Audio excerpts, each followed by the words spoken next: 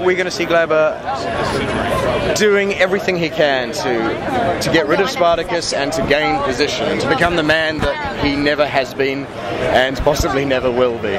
So yeah, he's hell-bent on becoming the man, the guy, the dude. Now, would you say Glaber's the hero of his own story and Spartacus is the villain? Absolutely. Glaber is, in his world, is doing the right thing. He's trying to stop a criminal and a lawbreaker and a murderer and he's a troublesome. He's a tumultus, which is a line from the first episode.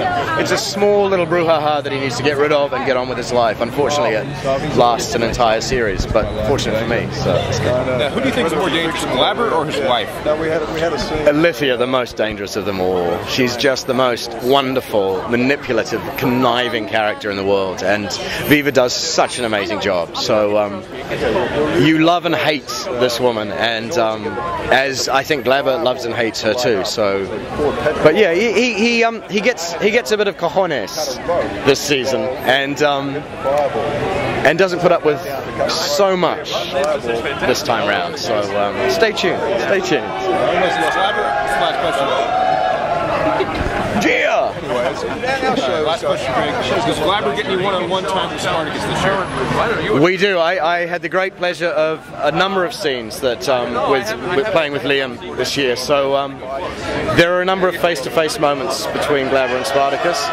They don't always end so well, but they were great fun to do, and yeah, a joy to work with Liam. So he's a remarkable Spartacus. So the show is in good hands with him too. So, cheers, thank you.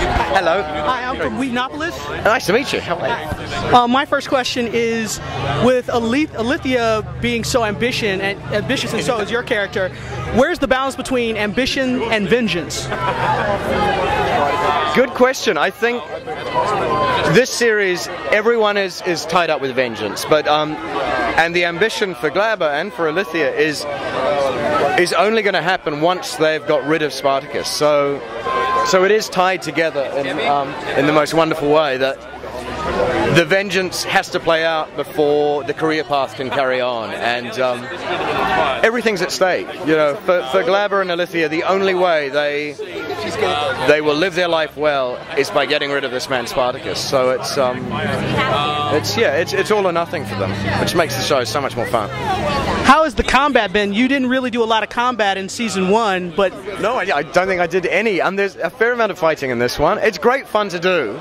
It's very Boise and you get all excited about it, but then when you're doing it for 3, 4, 5, 6 days later doing the same fight, you do get over it. But yeah, it's great fun, and had a number of fights with Liam actually, who's very good, and I didn't hurt him and he didn't hurt me in the end, so that was quite good. So what do we have to look forward to this season with your character? What's the most exciting thing that you can hint at? Most exciting thing I can hint at?